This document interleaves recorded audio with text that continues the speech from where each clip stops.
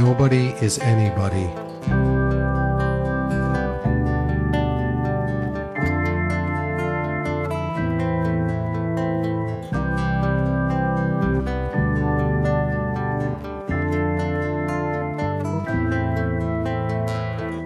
Those of us who reside in the unholy city,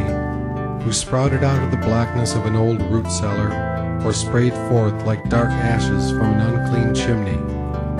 those of us who are permanent citizens of the unholy city are neither angels nor demons,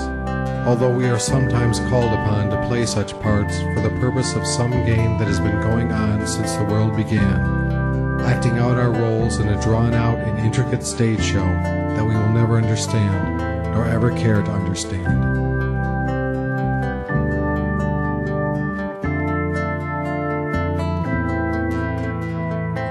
Nevertheless, we are really not so different from the tourists who sometimes visit our little town and sometimes stay with us forever,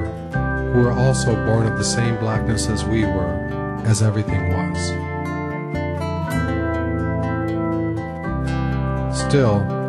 there is one respect in which we, the inhabitants of the unholy city, diverge from all others in this world,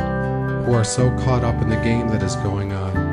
who identify so completely with the parts they have been given to play in this stage show universe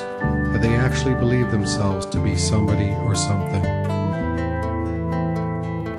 We, on the other hand, suffer from no such delusion. We are nobodies, we are nothings.